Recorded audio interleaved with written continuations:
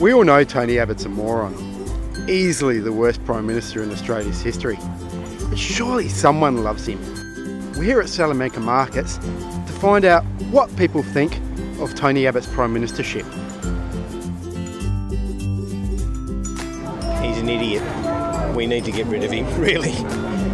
Who made the mistake? Who made the mistake? I didn't, but a lot of other people obviously did. 2 words? No Yes. good. Chaotic and hopeless. I think he's absolute fucktard. I think he's ridiculous. Being a Liberal supporter, you've just bought up yours Abbott stubby holders. That must be for a friend, yeah? No, for me. It's my statement of how I feel about him.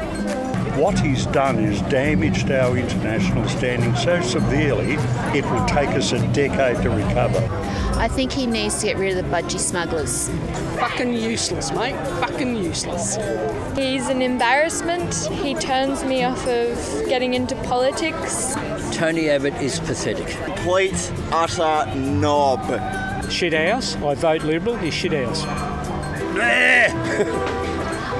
He's a dick. Well, we vote Liberal. It varies.